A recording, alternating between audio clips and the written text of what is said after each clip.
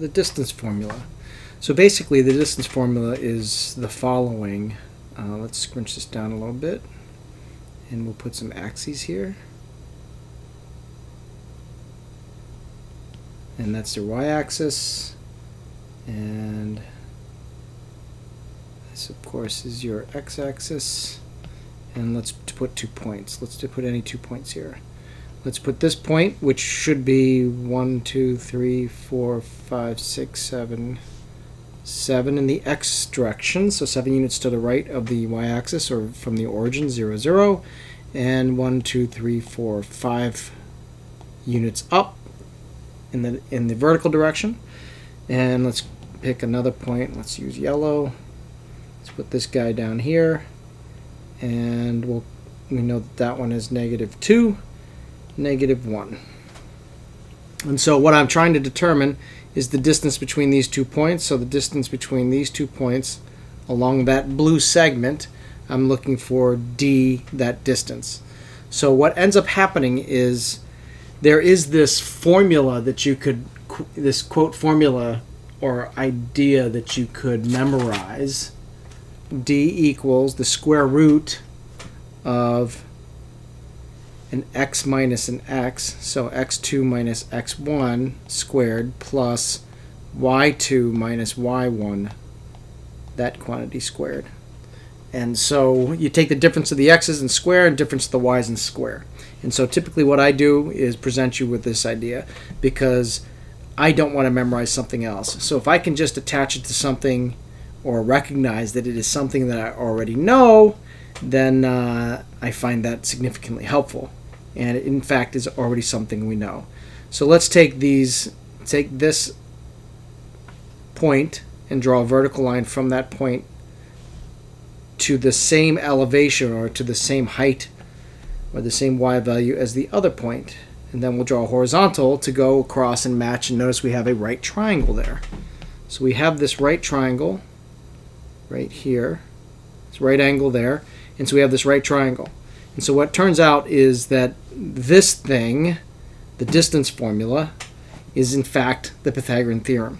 So how do I find the distance between in the horizontal only, the distance between these two values of x? So this value of x and this value of x. Well, wouldn't you take this value for x? Let's call it x2. So that means this is x2, and we'll call that x1. So this distance would be x2 minus x1, which is 1, 2, 3, 4, 5, 6, 7, 8, 9. So it happens to equal 9. So if we do that this way, at 7 minus -2 equals what? 7 plus 2, which is 9. So that distance is 9. So we have a distance of 9 along the horizontal. If we do the same thing up here, take this y value, this guy, so we'll take y2 and we'll subtract y1. So this becomes y2 minus y1, which is equal to 5 minus -1, which is equal to 5 plus 1, which is 6. So this distance right here is 6. So let's check that. 1, 2, 3, 4, 5. Of course, 0 to 5 is 5. But we have this 1 unit downward. So 5 plus that 1 unit is 6. So we get a unit of 6. Or excuse me, a distance of 6 for this vertical segment, the orange segment. And so if we just see this as a right triangle, we end up setting up d squared equals 6 squared plus 9 squared. 36 plus 81 turns out to be d squared equals, what is that, 117. And so if we take the square root of 117, and I think that could just as well be as simplified as possible, the square root of 17. It'd be the same thing as if we substituted values into the blue equation, which is the distance formula. So I would suggest to you, don't worry about memorizing a new quote formula or the distance formula. Just recognize that it is the Pythagorean theorem and figure out the horizontal distance between the two by subtracting the x's, and the vertical distance between the 2 points by subtracting or finding the difference between the y's. The question I have because we're going to go into slope in a second, is does it matter which value you choose as x's and y's? Does it matter which values you choose as x's and y's? So I'm going to do this calculation again, but I'm going to choose the yellow point, the left one, as my x2 and y2. So then if I set this up again, d squared equals, and let's put -2 minus 7, right? -2 minus 7.